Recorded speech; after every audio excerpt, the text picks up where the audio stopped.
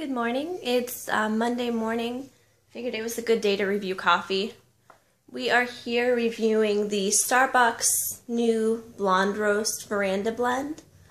I'd mentioned this before, this Starbucks. In fact, I'd done a text review, but I thought it would be a good idea to do a video review of the coffee and talk about some of its higher points. I made myself a cup of coffee here, and like I said, I've been drinking this for about a week now, and that's, I think, a testament to how much I like it. I'm probably a week in and halfway through my bag of coffee. Unfortunately, I'm going to have to buy some more. So I received this via a website called BzzAgent. I am a BzzAgent, so to speak.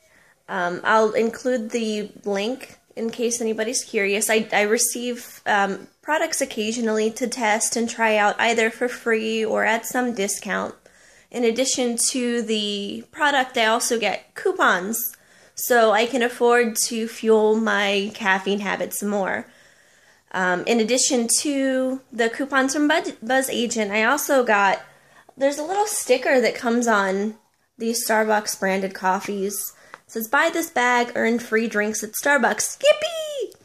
Basically, there's a star program at Starbucks where either by buying coffee regularly at Starbucks or buying Starbucks branded coffee, you can put in little codes and you get stars to get discounts or free coffee at Starbucks. So if you're a regular, it's totally worth it. Onto the actual coffee itself. This blonde roast is actually a little more mellow than your standard coffee. So if you're not really a coffee drinker normally, it may be your cup of joe. It smells and looks exactly like your stronger blends. It's got that aroma that you really like from coffee. It kind of fills up the house and makes you feel good. But when you pour it in the cup, taste it before you put anything in it, because honestly, it may be some sugar, but it doesn't really need milk.